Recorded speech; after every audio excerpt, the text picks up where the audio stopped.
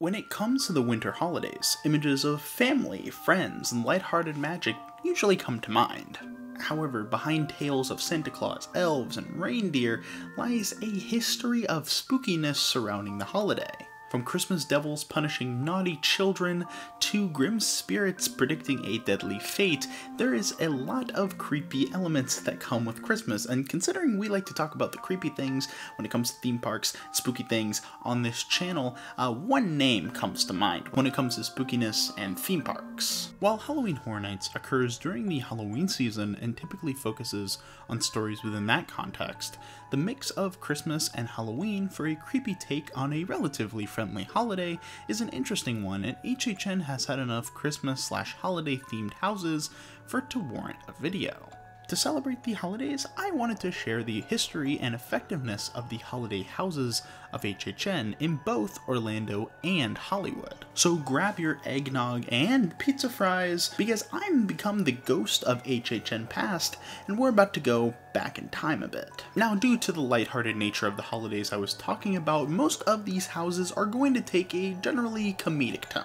And while Halloween Horror Nights has always incorporated comedy into the event, the first 15 years or so was really not focused on doing like comedy/parody houses, because they really wanted to solidify their identity as a scary event. So for the first holiday house on this list, we must go all the way to HHN 17 for Psychoscarapy Home for the Holidays. Now, if that Psychoscarapy name sounds familiar, that's because it is the third entry in the Psychoscarapy house series, with the first being the original Psychoscarapy at HHN 13, and its sequel being the Jack the Clown themed Psychoscarapy Maximum Madness at HHN 16. Originally titled Silent Night, Psychotic Nights, this house focused on a group of inmates from Shady Brook Asylum, the location of the series, who crashed the Christmas festivities by wreaking havoc on the residents of a quiet neighborhood. Located in Soundstage 23 along with Nightmare on Elm Street Dreamwalkers,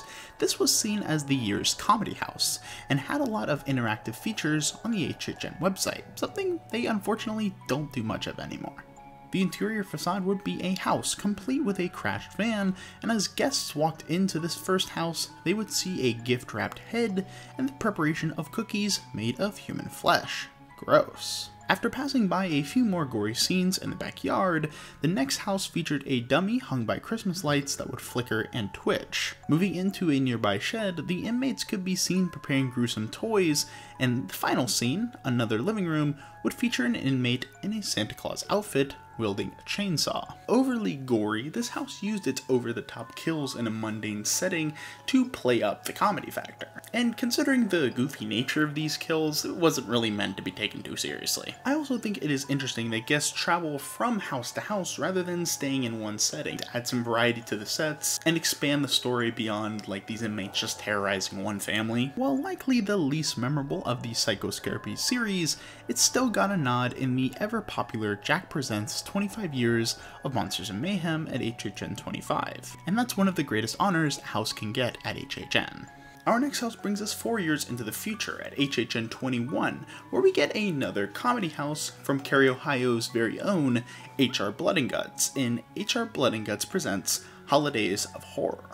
Located in the former Disaster Queue, this house would be a twisted version of many different holidays, including Valentine's Day, Easter, Thanksgiving, and of course, Christmas. The host for this house, HR Blood and Guts, was a new character that came with a backstory relating to that event's icon, Lady Luck. A former actor, Larry Kurtzberg, was down on his luck until he got a mysterious call offering him the role of a lifetime. After becoming HR Blood and Guts, he created controversy after controversy, and in his final broadcast, he'd be showcasing a scare-a-thon of holiday-based horror. While Psychoscarapy had its moments of campiness, this house is a full-blown comedy house, with the emphasis on comedy being present from the Kooky Q video all the way through the house itself. The scene dedicated to Christmas, titled Ho Ho Homicide, features fed-up elves attacking guests with toy machine guns, while Mrs. Claus's corpse lies dead on a table, and the big man himself sits decapitated, a familiar sight to those who visited Home for the Holidays. And immediately following this scene, HR Blood and Guts reappears, wishing the guests farewell as he performs one final kill. While it's brief, the Christmas elements found in this house are more more based on the holiday's mythology and iconography rather than traditions that have kind of evolved over time, which is more of the focus in the Psychoscarapy house. And plainly put, regardless of how short it is, when talking about Christmas, Halloween Horror Nights houses, you can't really avoid this one. That is because while HR Blood and Guts wasn't necessarily the most popular house of its year, it has grown a kind of cult-like following, with many fans clamoring to see him again. And they would finally get to see him again at HHN 30 when he appeared in the Welcome to Scary Horror in the Heartland house along with some of the elements from Holidays of Horror. Now jumping across coasts, we are going to go visit Hollywood for the first in a pretty long line of holiday-related offerings at HHN. However, this first one isn't a maze, but a scare zone. The Dark Christmas Scare Zone, featured in 2014 and 2015, took a more grounded approach than the previous houses, focusing on the dark side of pagan holiday traditions. This scare zone primarily featured Krampus, the Christmas devil, but also featured dark versions of Santa and Mrs. Claus, as well as Jack Frost, creepy elves, and static monster figures. While sometimes forgotten, this scare zone upped the creepiness surrounding the holiday, playing less into the comedy factor than Orlando's offerings, and setting the stage for a new holiday horror IP to come to both coasts. 2016 brought Krampus to HHN for both Hollywood and Orlando, which was a house based on Michael Dougherty's 2015 film of the same name. In the movie, a dysfunctional family pays for their infighting once Krampus and his minions start taking out family members around the holidays.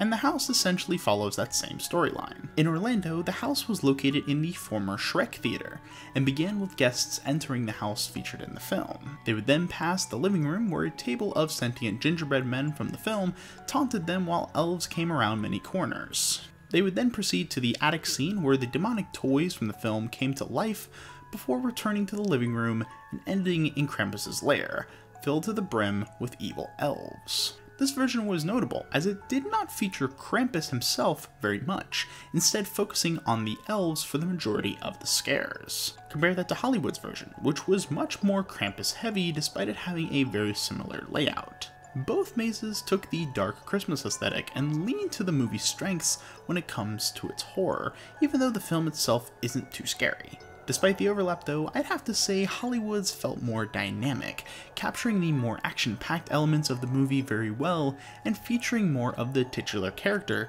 who's really successful at getting the scare because he is so large. While not a big hit initially, I feel like this house and movie are starting to grow on a lot of people. And I know for me, this is the first one that comes to mind when I think of Christmas HHN houses. And here in Orlando, we've been seeing a heavy Krampus theme when it comes to spooky holiday offerings, such as the 2022 All Hallows Eve Krampus Boutique, so maybe Universal is looking to incorporate their own interpretation of the legendary character at a future event. Now, while that's the last holiday house for Orlando, Hollywood has kept the Christmas spirit going with a few more mazes and scare zones. 2018's Holidays in Hell Scare Zone revitalized the dark Christmas theme from 2014 and 15, but with all other holidays represented, like the HR Blood and Guts house, and some redesigned characters. Located in the Metro lot, the Christmas section of this scare zone was set in a Christmas tree lot, with many of the familiar characters roaming around and scaring guests. That scare zone would become a maze the following year, with the Holidays in Hell maze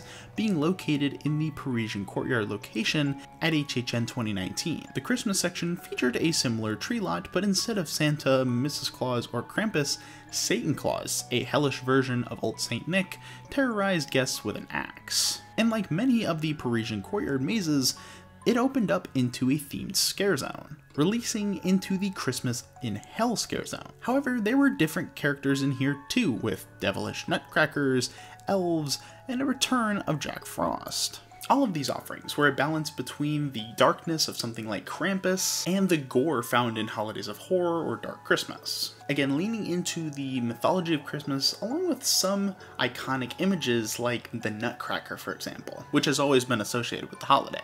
And considering this dark take on Christmas theme has been really popular in Hollywood, they did use it for quite a few years, I wouldn't be surprised if we see this come to Orlando at some point in some different version, whether it be a house or a scare zone, because sometimes they like to pull from each other.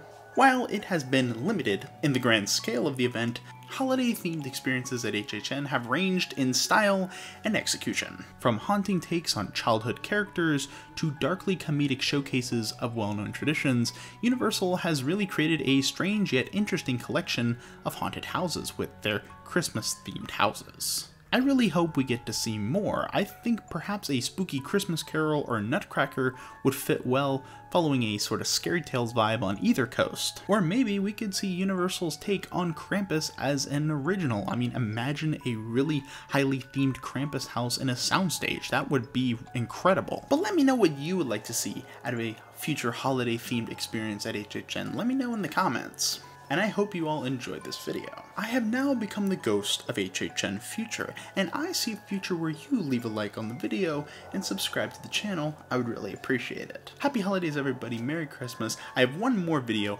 planned for the rest of 2022, and then we're going big in 2023. I'm excited for all the stuff coming in 2023, but I will save that for later. For now, have a good one, and I will see you all next time.